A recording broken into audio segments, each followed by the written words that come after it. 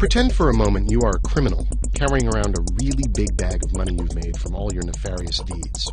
So big that simply depositing the cash in your bank will get you a visit from shadowy men in dark sunglasses. You need a plan, a way to keep the cash but get rid of all those traceable bills.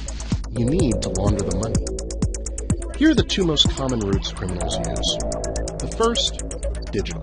People needing to hide large amounts of money often start by setting up an offshore company in which to park their cash. There are companies online that can start one up in minutes. All that's needed is a passport number and a credit card. A few clicks of a mouse, and $1,500 later, Jim's Caribbean Imports is born. That's it.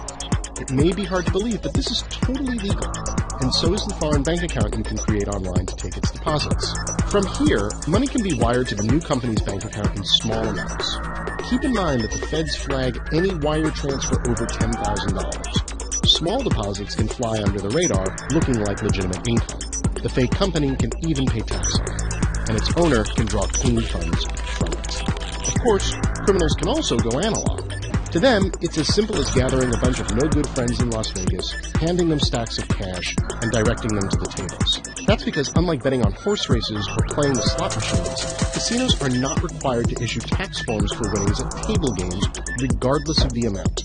A few small bets later, and the chips are cashed back in, and voila, new clean bills appear.